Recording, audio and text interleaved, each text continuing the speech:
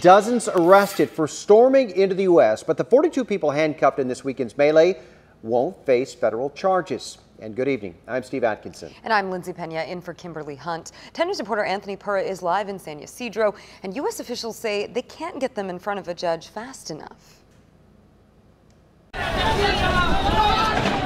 Border security agents were ready for it the moment a group of migrants broke through the border fence and tried to force their way into the U.S. Tear gas sent them retreating back into Tijuana.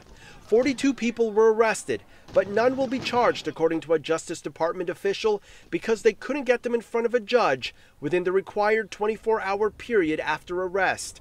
The reason? A massive backlog in the processing system. Definitely some practical matters here. Ev Mead is the director of the Transborder Institute at the University of San Diego.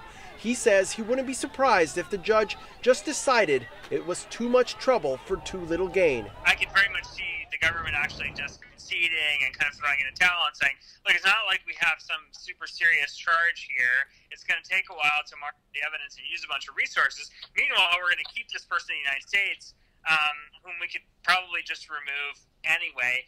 It comes as the chief border agent, Rodney Scott, posted this picture on social media.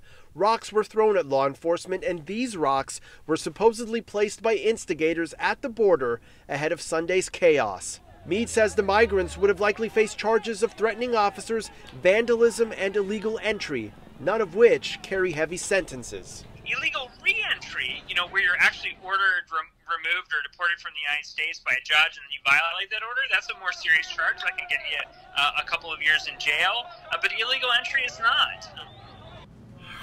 And that was Anthony Purra reporting.